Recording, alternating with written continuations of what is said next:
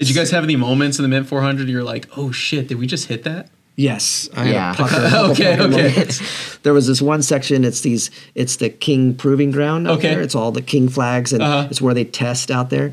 And I was full on it, like 80, 90 miles an hour through the biggest whoops you could imagine. It was just doing so good. And I saw coming up one of the whoops pretty like bigger than the rest. I'm like, okay. And Vivian, you could just gas it and it would just jump off the whoop and stay good. And his truck, it just boom, and it popped. And I was like, all I saw was the dirt, like, oh my God. And I just gassed it and it just kept going. Oh.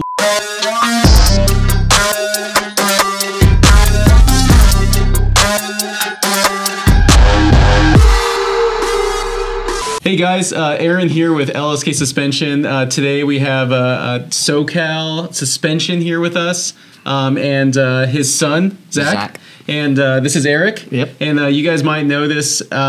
These guys by Vivian are the really bitchin' F100 build. Yep. And then also recently you guys just purchased a Camberg truck. That's a Ranger that's built and just raced in the Mint 400. Yeah. So these guys have been around for a long time, and we're pretty excited to see what they have to offer for the industry and learn more about you. So what exactly do you guys do? I mean, let us know what's all the stuff that you guys do on your day-to-day basis. Well, I own Socal Suspension in El Cajon, California, and we do suspension from lift kits installs to long travel suspension installs. A lot of lowering, like lowering cars, coilovers. Air suspension is one of my things that I got really, like my niche market that I got really good at over about like 15 years ago. I started doing hot rod, airbagging to like classic cars and things like that. And then suspension repair to wheel alignments. We do a ton of wheel alignments every day.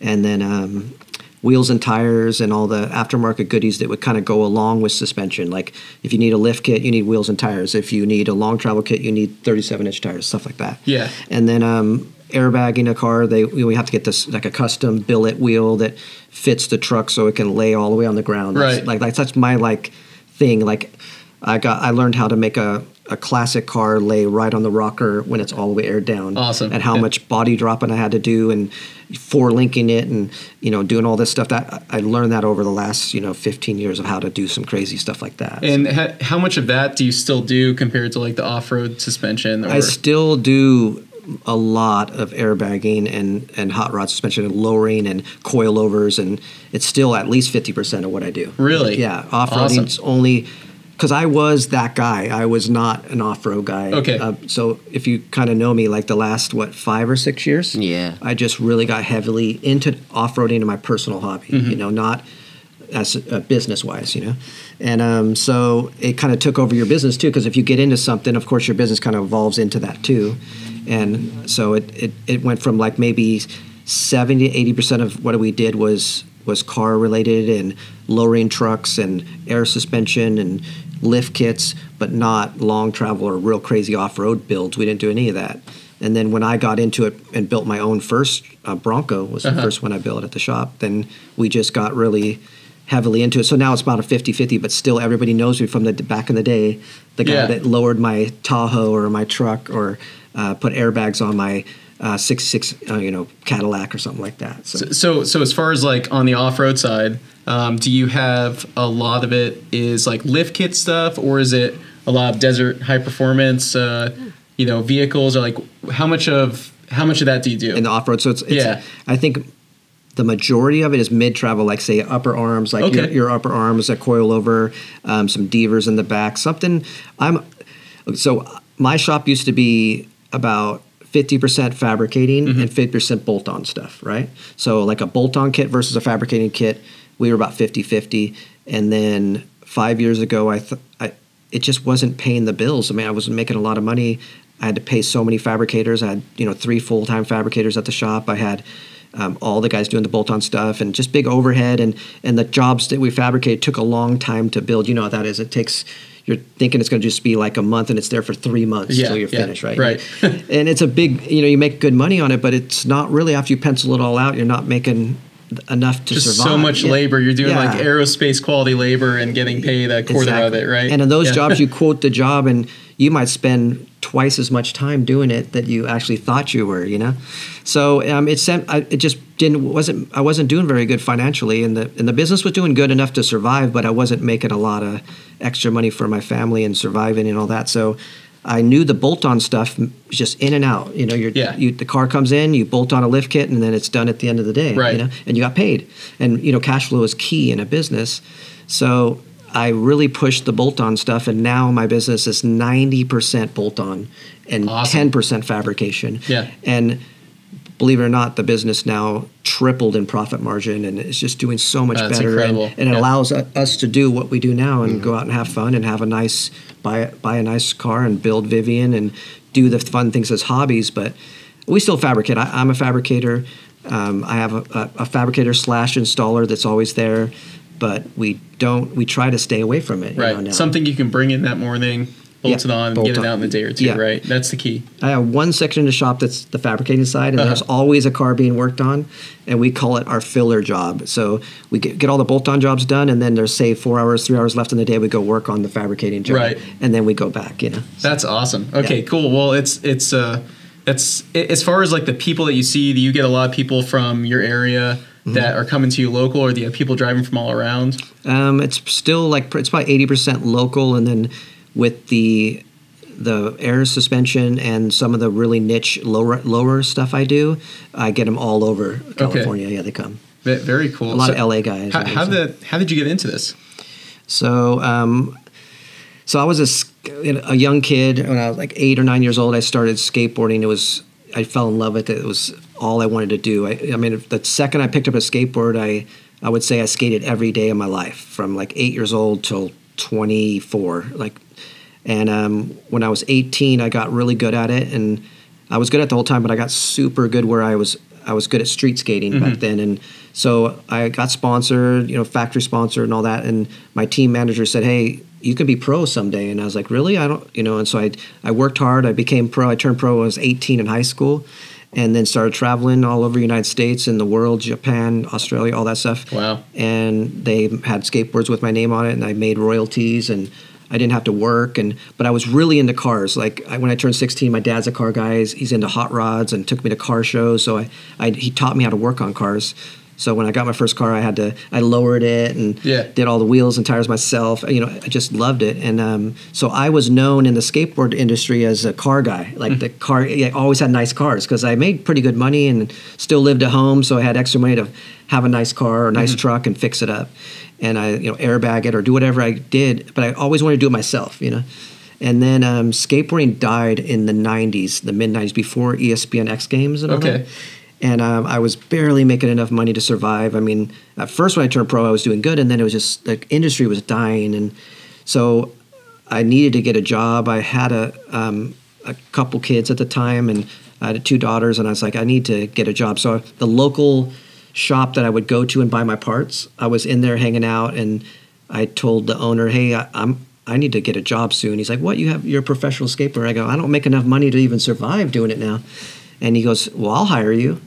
And I go, "Really? I mean, I'd love," because he knew I was a good mechanic, and could do a lot. I did all my own cars, so he hired me right there on the spot and pushed me right in the back of the shop, and I started working on cars. Rad. And that's when I started doing it. And I worked for shops and after shop.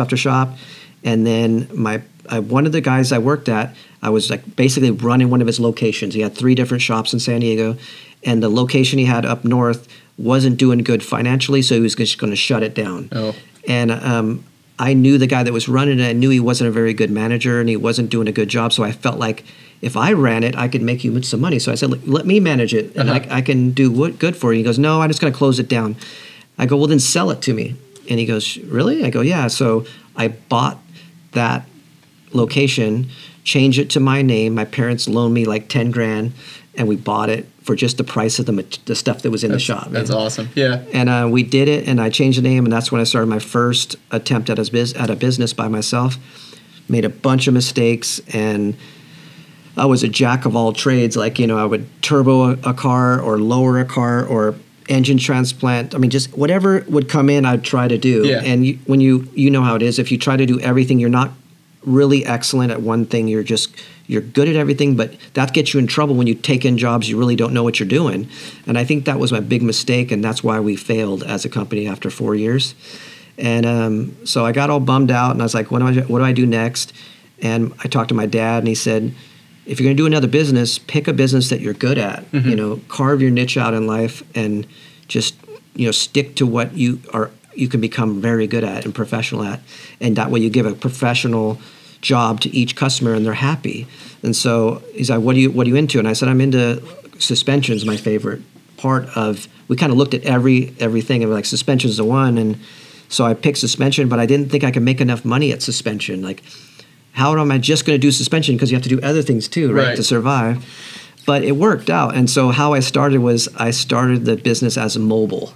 Oh, so, interesting. Yeah, okay. so I called it Mobile Motorsports. Wow. And so you're like going to people's houses and installing stuff in their driveway? I had an F-150. I put an air compressor in the back, all my tools. And awesome. At the time, I was working at Dave Turner Motorsports, where we did like road racing stuff, Porsches, roll cages and stuff like that. And he's like, I'll send you jobs. So I would drive over to the guy's house and put a roll cage in his Porsche, or put Recaro seats in his Miata, and I just drive out and do all this stuff. And then I got really, I was doing suspension a lot, so I would go to a local local distributor, pick up some iBox springs, take him to the guy's house, and lower his car in his driveway. Wow. And I did it one man, just myself, no employees. And I would go to like 3 people's houses a day, 5 days a week. Wow. And the business did so good. I was killing it. For 7 years, I was mobile. I didn't want to have a shop. I just wanted to just go to people's houses because there was no overhead. Right. All I had was gas and insurance, and that was it. That's awesome. Yeah.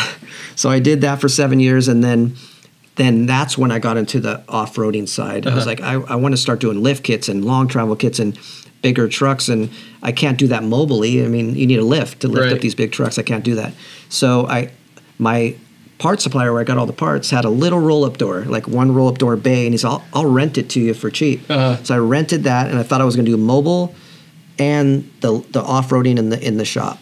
And long story short, immediately I got the shop going, and I didn't want to do mobile anymore. And this guy he just got born. He was like 1 year old, and that's when I thought, I want to have a shop when he grows up, and something that he can come in and help us someday. And so that the shop was kind of dedicated to him. Like, he's born now, let's get the shop going and make it more of a family-oriented thing. So I had that one shop that did good, and then I rented a 4-bay shop, and then I grew out of that real fast, and I had 2 shops like in the same complex. I'd run back and forth, and then the big, huge shop that was in that complex I wanted, he finally moved, and I got that, and it's like a 7,000 square foot shop. Yeah. And then right next to it, connected to it, there's a huge showroom that was a motorcycle UTV shop, and where they had like a big showroom, and I didn't have a showroom. I had a small little, waiting room for the customers. And he finally, a year later, went out of business. So I took both of those. So that's what I have now today for the last 11 years. Very cool. In that building. Very cool. And so that was, wow. Yeah. It's a hell of a journey. Yeah, it was a big journey. I started with nothing, and I'm where I'm at today, just grinding it out. I didn't have no one give me anything. I just started with nothing and just slowly built to it. Yeah, absolutely. Yeah. Well, as far as everyone knows about your current builds and the stuff that you guys drive. You guys just did the MIM 400. Can you tell us more about Vivian and the F100 that is so all over the place on social media? Well, everybody probably knows it started as a Tundra, right? So yeah.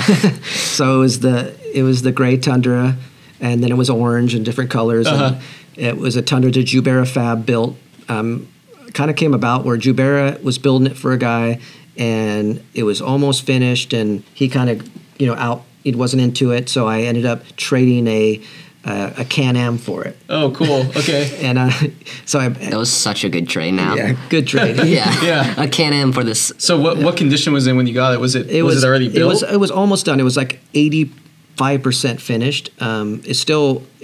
It needed engine wiring, a couple things. It was already linked and had... It was already linked. Everything was raw. There was nothing powder coated, nothing painted. Yeah. No seats in it, stuff like that. That's a hell of a Tundra. Yeah, it was a good truck. Yeah. So we got it and brought it to the shop and I spent 3 months finishing it, and then blowing it apart, of course, and then powder coating and painting everything and steeling, taking the motor back out. You know how you have to finish it and then retake it back apart. It was cool because I learned how all this worked. That was like a great first, attempt. So we did it all, put it all back together, and then starting that journey and what you see today. So. Wow. And who did all the work switching into an F100? Morgan Clark. So I've always, it wasn't, the truck I never looked at a Tundra and thought, oh, I want a Tundra. Right. It was cool looking, but I'm an old school classic kind of guy. I've always liked older classic rat rods and trucks. It definitely catches your eye. Yeah. It's different. And I just like the old vintage stuff. It's just my personality. It's who I am and what I love to look at. I go to car shows and go to see old cars. That's kind of what I'm into. So I always wanted this cab, so I bought this cab from a guy out in Alpine and just had it sitting at the shop for a while. And I was going to build the truck, but then I thought it'd be cool to cab swap it. And I told Morgan, eventually I want to cab swap it. He said, well, let me give it a chance to do it. And I said, sure. And then it snowballed. So yeah, like everything, right? Yeah. I was just going to be, I knew we'd have to recage it, and because it was wider. It was the same length as the Tundra cab, but it was, what was it, like almost 10 inches wider than the Tundra. So it was quite a bit wider. So I knew we'd have to recage it and a few other things, but I didn't think it would be that big of a deal. But long story short, I mean, everybody's watched the videos that Morgan's showed how it built, but it's the only thing that's left from the Tundra is the Jubera bulkhead front suspension and the motor, and everything else is got changed. Tube chassis. Yeah, he did such a killer job on that. Oh my God, yeah. Like, so Morgan Clark did all the cab swap and all that. Everything. It just looks absolutely beautiful. Yeah, and he did it amazingly fast in like 8 or 9 months. Wow. Which is incredible amount of work he did. Especially for a full custom truck like that. Yeah. I mean, that's unreal. And Colin, his head guy there, he's a F100 nut. He loves F100s. He has one himself. So Morgan just let him go wild. Like, hey, this is your baby. I'm going to help you do it. And they both just took a love to it, and that's why it turned out so well. I believe. So you loved it so much that you bought him a Ranger. Ranger, and this is a Camberg built Ranger. No, we bought the first Ranger. So tell. The first Ranger. It was white. It was a little older. I like older trucks, like my dad. I don't know. 1989. 1989. Right? Yeah. It was nice. Like a square. So is it like a rain gutter? Rain gutter Ranger. Yeah. Ranger. Okay. Yeah. It was definitely a home built Ranger. It was nice. It was really good for what it was. Yeah. Center mount. Yeah, center mount. Yeah, it had what's the motor in it? 1UZ. 1UZ, which is like a Lexus LS400. Yeah. Oh shit. Yeah, and it was supercharged. Yeah. Supercharged. Oh damn. Yeah. Okay, cool. Yeah. So was this just something you were just cruising around the streets, or taking it just dirt only, or? We took it to events. It was a fun car, and then we took it to King of Hammers, which was the first race. Was super fun. Yeah. And last year or this year? Oh really? Yeah. Okay. So when you did? Yeah. Did the Ranger? Yeah. Do you guys still have it? No. No. Okay. We changed it up for this race truck. So yeah, that's what we did, and it just kind of switched into we want to do this racing thing now. So how did you come across the new Ranger? So we did the King of the Hammers as like a test. A test, yeah, like a father and son test. Let's just go out and do it. It'll be great. If we love it, we love it. If not, we'll just do it one time. And King of the Hammers is kind of perfect for that, right? Yeah. It's like, oh, you did King of the Hammers. It was 40 miles. Perfect. And we thought 40 miles for our first race ain't too big a deal. We did pre-run 140 miles. Yeah. But we did the race, and we were driving home, and I just turned to Zach and said, "Hey, so what do you think? Do you want to get into this, or you just want to just do off-roading, or do you want to start heavily racing?" And he's like, "Dad, I love it. I want to race." Yeah. I mean, I want. He loves. Yeah, I like having fun. Play. Yeah. Is still what we want to do. Also. So did you come across was this online that you found this thing? So Eric, a buddy of ours, he used to co-drive with the Camberg kids for a long time. He's really good friends with Jerry and Jason at Camberg. And he had mentioned even before this, like 2 months or a month before, we were in Glamis together. We go out camping with them. And he's like, hey, Jerry is going to sell the Camberg kids Ranger soon because they're getting a little older. They're going. I think they're in college now. They're kind of like over the Ranger. They might build a different, like a trophy truck, like a 6100 truck, and it will be for sale pretty soon. And you just told me that, and we weren't in the market at that time. And then when we were driving home from King of the Hammers, I go, I have a line on another truck. We can talk to Jerry and see if he'll sell it. So I texted Eric, hey, see if it's for sale. He's all right, I'll find out. And that next day he texted me back. He's like, it's for sale if you want it. Oh, hell yeah. Yeah. And so me and him, I called Jerry, talked to him for like an hour on the phone. And then I said, I'll come up on Wednesday. Me and him jumped in the truck and went up there in the middle of the week. And Jason and him are both, I think they really had a soft spot for, ZAC being driving it. They really wanted to pass on the torch to a kid, not like just someone that's going to go out and beat it up or not. And we didn't have enough money at the time because we hadn't sold the Ranger yet. And we were like, God, how can we?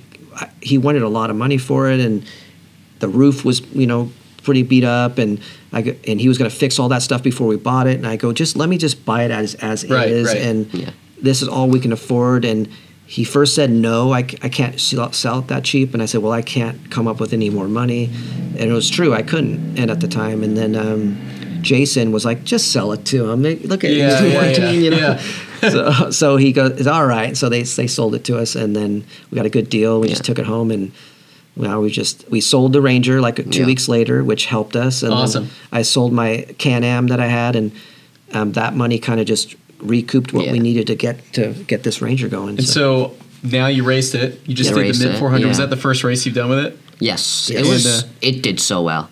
It's awesome. It drives like a trophy truck. What it feels like. Yeah.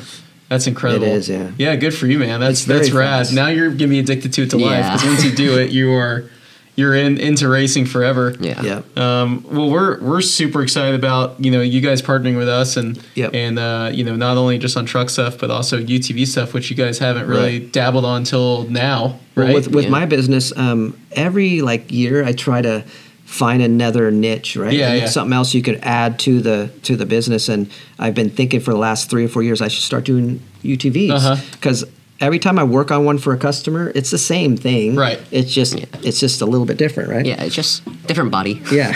So I thought maybe I could do suspension, wheels and tires, the doors, all the stuff you guys offer. So I think that's our new thing we want to start doing more of. And I don't have to do a ton of it, just here or there, and dabble in it, and see where it goes. See where it goes, and I'm looking forward to cages, X travel, suspension stuff, like whatever comes down your guys' pipeline. We still want to. Cool. We do want to do a lot of the stuff you guys do, like the long travel kits, mid travel kits. I think that's another thing I don't do a lot of. The bolt-on long travel kits. I want to do more of that, because most of my customers like just the mid travel kit.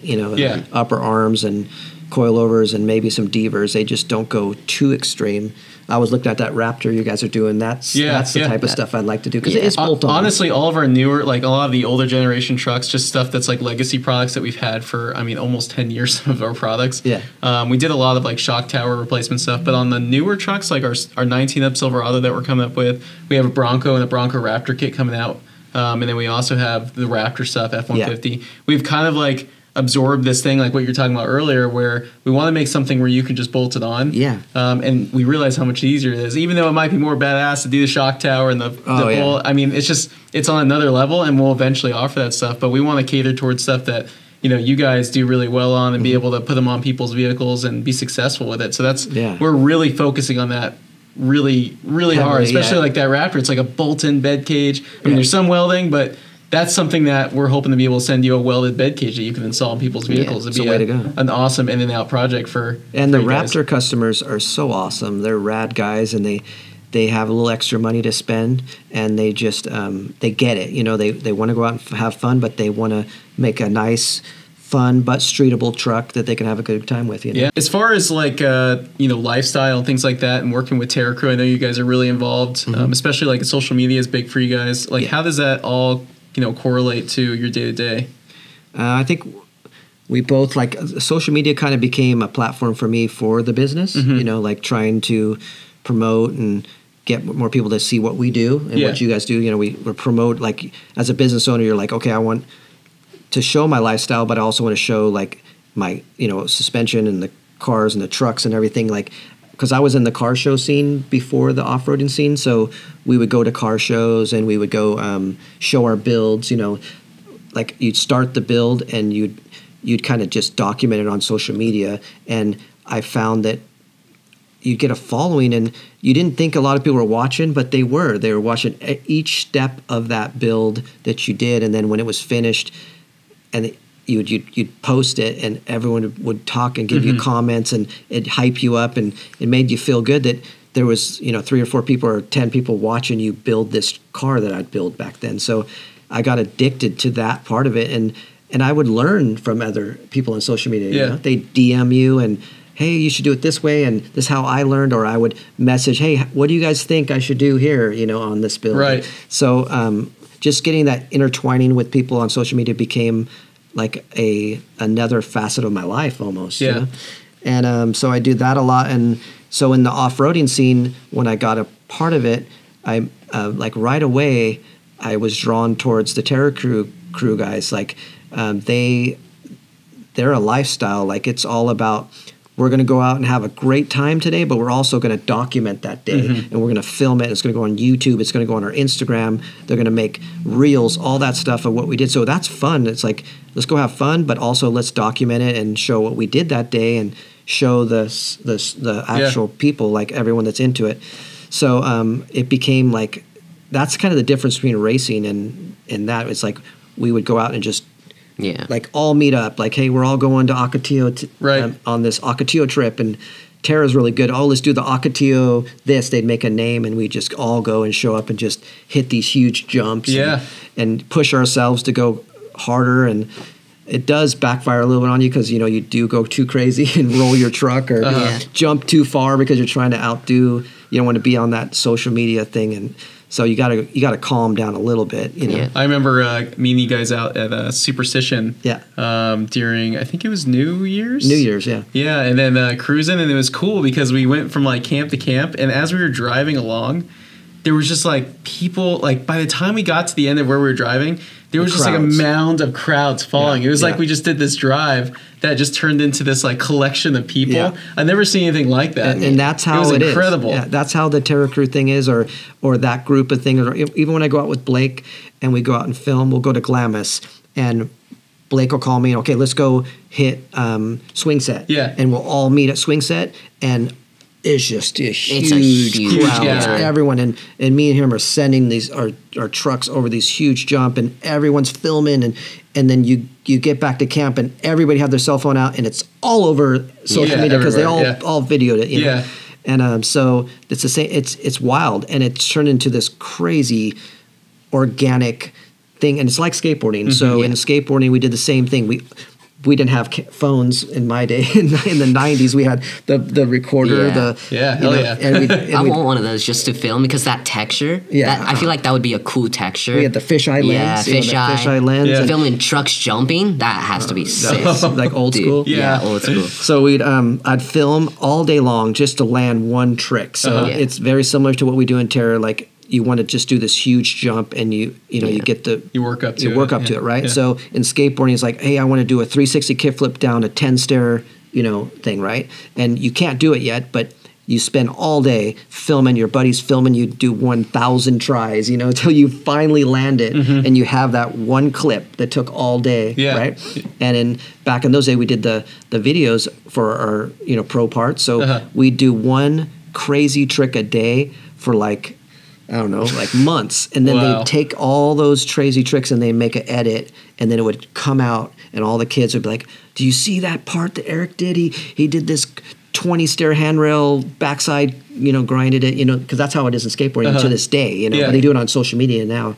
And so it's the same thing in Terror Crew. It's like you're constantly, everyone's filming, everyone's pushing each other, but everyone's trying to get that one banger shot on video that everyone's gonna go, man, do you see that whoop section that he was going through? That's that slow motion shot. It's just iconic, and that's what you're trying to do in that type of thing. Versus racing, you're just trying to do the best you can. Yeah, it's totally different. Like racing is like all the hype, like everyone's got their competitive face on. Yeah, and we learned that this last weekend with the Mint. So that when we go out to like the scenes that we're normally involved in, everyone knows who you are. You get the crowds, the whole thing, like you were saying. Yeah. But then when I was at racing, no one knew who I was. You know, just a couple people did, but they were like, they're not so social media-ish. They're not filming everything. I feel like it's a totally different world. It's a different world. Yeah. And I kind of like that. It's a totally different world. It's more about competitive and trying to, compete and do People everything. are less worried about what the cars look like and who the hell is going to be finishing first is what they're they don't care about. about that as much. But in the lifestyle, I feel like going out there and meeting with all the people, you're really connecting with the people that just genuinely love the sport. Yep. And they love being around it and they appreciate the work that's on it. It's just a different, it's kind of like, going to a car show where you're just like, hey, like that's simple or complicated. You're like, that's a clean car. Like you could tell someone really spent the time to polish it up. But isn't the funnest part of a car show meeting that guy that had that car, start talking to him, having this great conversation and go, man, I met a lot of cool people at that car show, right? The same thing happens in the lifestyle. I'll go out to a desert run with the Terra Crew guys or just my buddies, and I'll meet all kinds of new people every time. I love meeting new people. It's kind of my funnest thing in this whole off-road season. I know the off-road people care. So here's another thing. The car show scene is different. Every scene's different, right? The car show scene, everyone you're sitting in front of your car, you're talking cars, but there's not that camaraderie that off-roaders have. Off-roaders have a way tighter camaraderie where if you break down or you break your truck or you do something, everyone's going to come help you. Absolutely. It's absolutely incredible that the egos aren't as high as the car show scene. There's high egos with like, I spent $100,000 on my car, I'm so badass, this and thing. Well, and there's egos everywhere, but they're a little in the desert. Everyone knows, hey, I could break. I'm going to need you someday. I can't be a jerk to anybody. Everyone's a little more, just helpful and more kind to each other because we're in this environment where we need each other to help each other. Yeah, right. Yeah, so I like that of it. It's the racing's a little different. They're not as camaraderie because they want to win. They want to beat you. It's a little more competitive, but they're still cool. They're all after the race, like everybody, if they break down, they're going to help you or something 100%. Like that. Yeah.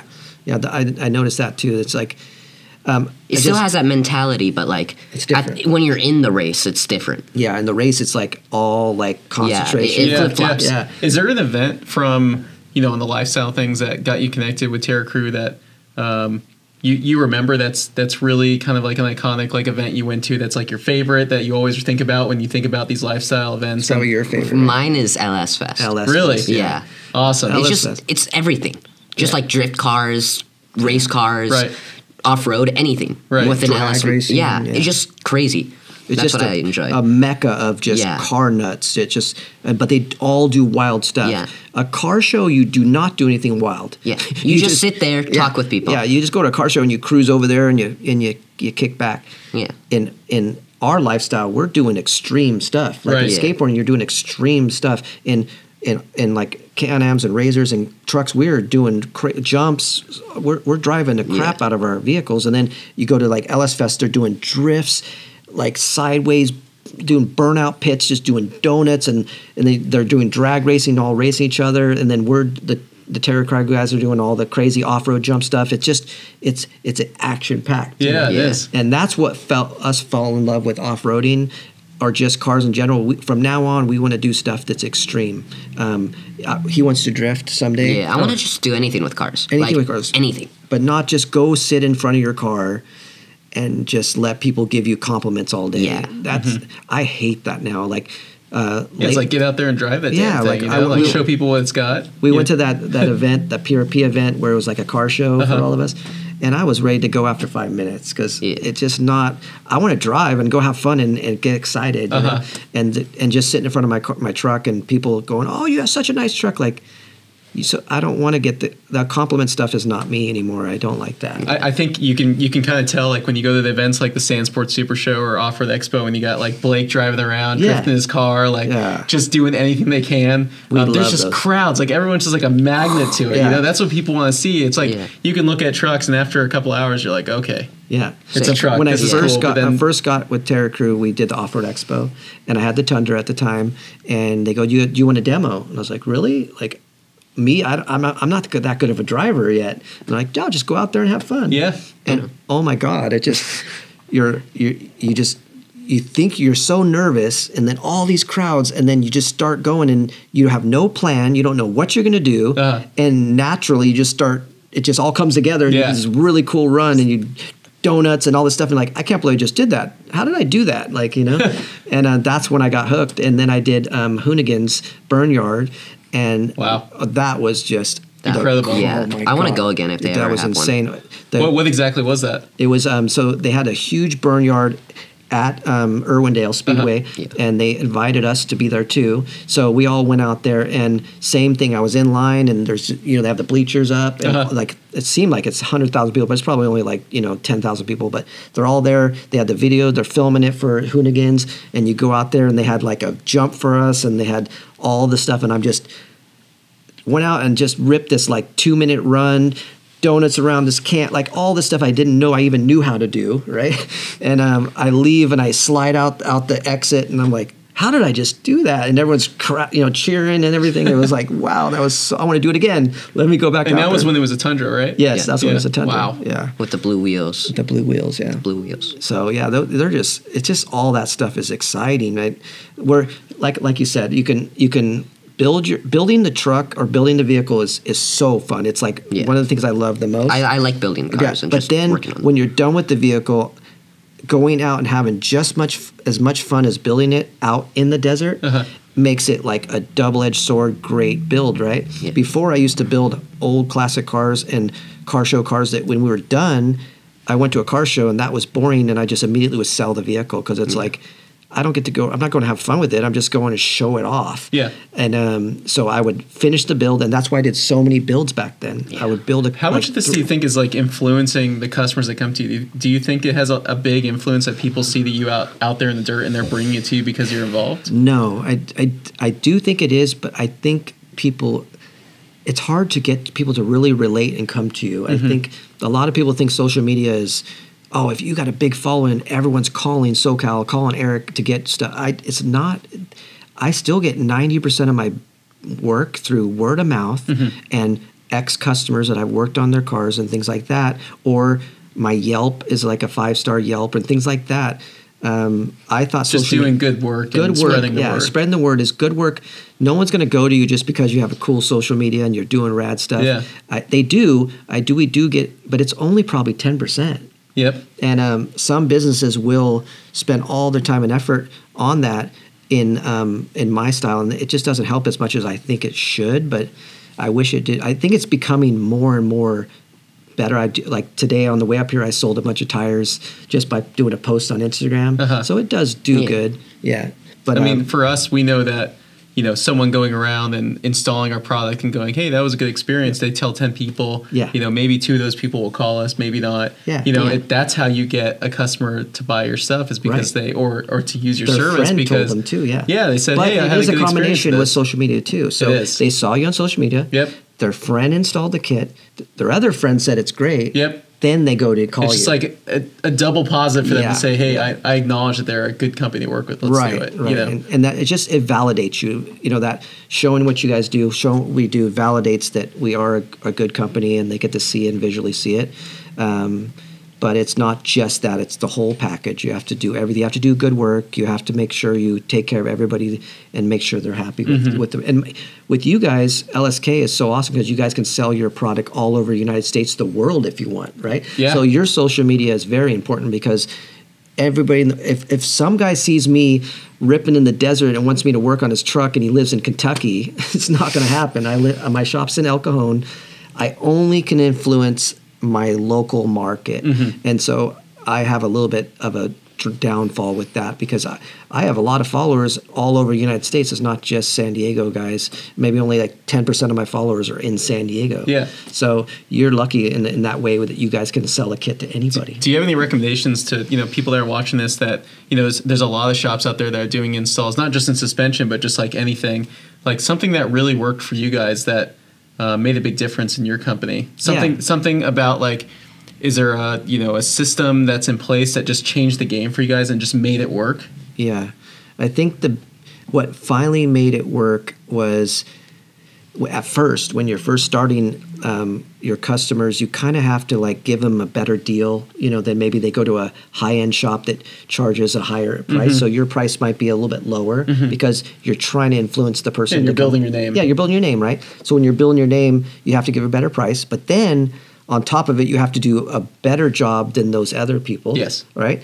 And then if that customer is not absolutely 100% happy, you have to now go and fix and make the car even perfect to him for free, and then that guy will tell his buddies. Right. So it's that combination of never burn anybody first. Ever. Yeah. Just, if you have to spend 10 hours at the shop to make this guy happy for free, it's worth it. You don't want him talking to 10 other people and saying he had a bad experience. It is worth it to do it right. And just as a general rule of thumb, just a person to a person, you really want to do good by people. And, right. And it returns a favor in the long run. Yeah. And that same thing with social media, even the internet and all that. Now everything's on the internet. So like, I have like all these million reviews on, not million, but thousands of reviews on Yelp and Google reviews and all that. So you never know what people are going to say. So you always, that helped me a lot when I first did that 20 years ago. There wasn't those Yelps and all that, but I knew that was important, and I just kept that through. So to this day, I still, no matter what, I take care of the customer. That's awesome. That's how you got to say, like, I always say, like, my customer, when you're working on their vehicle, they ask you, are you going to do a good job? And I go, I'm not just working, I'm marrying this vehicle. This vehicle is now my family. It's like part of my family. Like, no matter what happens, I'm going to take care of this vehicle because you allowed me to work on it. You know what I mean? So that's what I tell my customers, and I do believe it. Like, if you're going to allow me to do something, I'm going to treat you like family. Right. So awesome. That's So kind of jumping around, going back to like the racing scene. What is your guys' future plans for racing? What do you have? What do you see in the near future and long term? Are you going to be doing this for years? Is this something you're just trying, or? I think we're going to do it for like long term. Yeah, I think what hit us the most, racing in general is awesome, right? Yeah. But we're doing it together. Which makes it even better. Double, like it hits you harder in your heart that you're experiencing this incredible adrenaline rush with your son, that you love. And so you and your son are just high-fiving after when we did the King of the Hammers, we're high-fiving, we made it, like, and it gets you choked up because you're like, I can't believe I just did this with my son. And you have that son-father bond, that memories is all we have in life, right? So these memories that we create together, I'd rather create these amazing memories with my son than anybody else. Yeah. I don't want to, I lately, before this, I would do it with, just all these friends I'd meet and the Terra Crew guys and stuff, and they're great. They're my friends, but my son's my son, and so that's why I think we love it the most. And our new goal is not just the racing.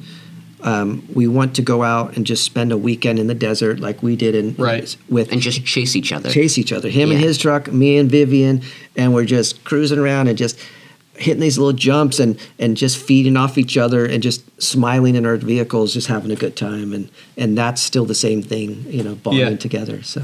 Very cool. And what's the next race you guys see yourself doing? We're gonna do the Battle of Prim. Awesome. That's the next one. And I'm hoping, fingers crossed, to be doing that in my Can-Am. So that's the plan. Okay. Yeah. That's so is it gonna be a good one. Both trucks or just the Ranger? Just the Ranger. For now. Okay, and then eventually Vivian is gonna be the new race truck on the block, right? Yeah, exactly. I think so, at least. When do you think you're gonna do your first race in that? I think I'm gonna do a more race first. Okay. And just kind of get its feet wet. And then I probably more save Vivian for the bigger, funner races, I think. Yeah. Just because your truck's very comfortable. Yeah, it's super comfortable. And we haven't decided what we're going to do with Vivian. So Vivian it's kind of weird. So it's got a LSX 454 all-built motor, 850 horsepower. Jeez. And it has everything trophy truck, from its tube chassis, its trophy truck width. It's 135 wheelbase, same track width, same engine size, same tube chassis, same layover, same shocks,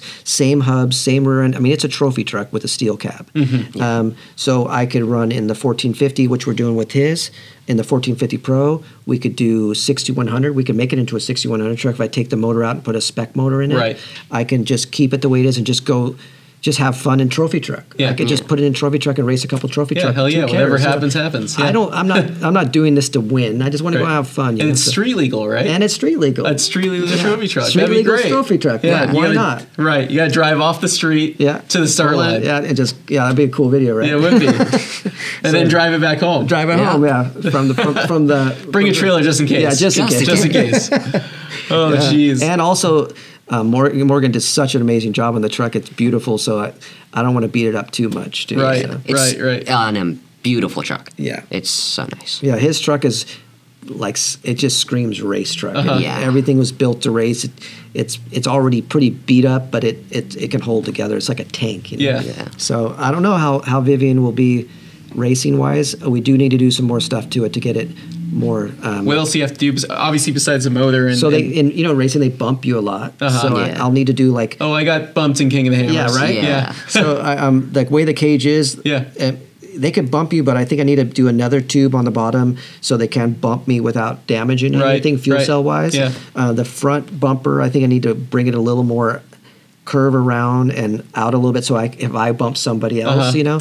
But other than that, that's about all we need to do is get those couple little prep things done, and it'll be good. And fiberglass stuff, I think I want to make sure I have extra fiberglass. Yeah, definitely. Things like that. But yeah, and we talk about Ducky Racing is our racing name. Yeah. Oh, okay. Tell them how you got the name. I don't know, honestly. I named myself that on like video games whenever I just played, and I think it just kind of snowballed. Yeah. And Makes sense. Yeah. Tell them how video games has helped you with racing. Video games has definitely helped me with racing, like and building and understanding cars and stuff like that. So I think everybody should like test around with video games for like younger audience for stuff like that. But one thing that amazes me about him that I don't have in racing is we did the Mint and it's 4 laps. Right. And he co-drove the first lap.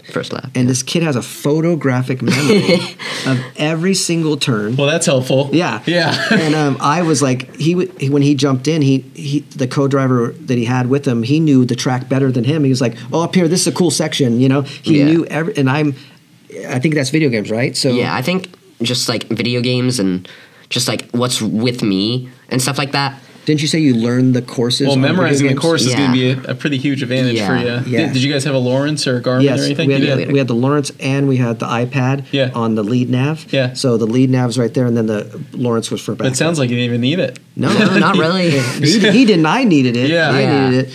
But this kid is like, he has this way he sees stuff. I think he's always been that way. Like I would be driving and he'd be like, Dad, you got to turn here. I'm like, you're 4 years old. How do you know he's supposed to turn here? He visually knows where everything is. And I think it helps him a lot in the racing thing. Yeah. He knows exactly where each turn, he knows where it's going to come up a 90. And after just one lap. Yes. Did you guys have any moments in the Mint 400 you're like, oh shit, did we just hit that? Yes. Okay. There was this one section. It's the King Proving Ground out there. It's all the King flags, and it's where they test out there. And I was full on it, like 80, 90 miles an hour through the biggest whoops you could imagine. It was just doing so good. And I saw coming up one of the whoops pretty like bigger than the rest. I was like, okay. And Vivian, you could just gas it and it would just jump off the whoop and stay good. And his truck, it just boom, and it popped, and I was like, all I saw was the dirt, like, oh my God. And then I just gassed it, and it just kept going. Holy cow. And my co-driver at the time, it was Eric was co-driving me. Yeah, Eric that helped us get the camera truck. He was co-driving with me that lap, and he goes, that was fun. I was like, yeah, that was not fun. We almost died. Did you have GoPro on the car? We had like 5 GoPros. Yeah, we had there. a decent amount of GoPros. Yeah. Did you look at that section, at that spot, like when that happened? Well, our filmer probably he's doing our so we do a YouTube. We're trying to get more into YouTube. So he is editing all the internal stuff. Yeah. And he filmed us the whole thing. So we'll have a cool YouTube. I was trying to do like a flip around the different cameras. Yeah, that's crazy. And he hit over 100 miles an hour. Yeah, 102 on the lake bed. Damn. Yeah. I just wanted to hit 100. I could have cruised at like 80 because I felt comfortable at 80, but when I hit 100, then I assume it gets a little wild at 100, you know. Yeah. But I think I got it to like 112 or something like that. Jeez, you got it really high. Yeah, it's crazy. That's pretty awesome. The motor's a beast in that thing. Super light. Yeah. Good motor. Wheelbase is short, which is different than Vivian, but yeah, I'm getting used to it. I kind of like it. Yeah. I like shorter wheelbases. Me too. I like the shorter slider cars around. and stuff like I that. had one moment where I drifted a corner and thought I was just going to drift it real, and I got absolutely sideways, like overly sideways, and we saved it. And remember, you're like, Dad, that was a good save. Like, how did you do that? Yeah. And I don't know how I did it. I was so sideways for so long. I think that's just what the truck is good for. Drifting and stuff like that. Slides. It was crazy. Awesome. Well, that sounds great, guys. I really appreciate you guys coming on here and talking. And this is really cool to learn everything I can about you. I'm sure there's so much more. Yeah. And really excited to see you guys, get out there and race, and hopefully I'll be racing alongside you guys sometime soon. I know. And very cool. Well, thank you guys. If you guys would like to see anyone on this podcast, please let us know in the comments below. Make sure to subscribe to us, and we'll see you guys next time. Thanks again, guys, for coming. Thanks a lot, guys.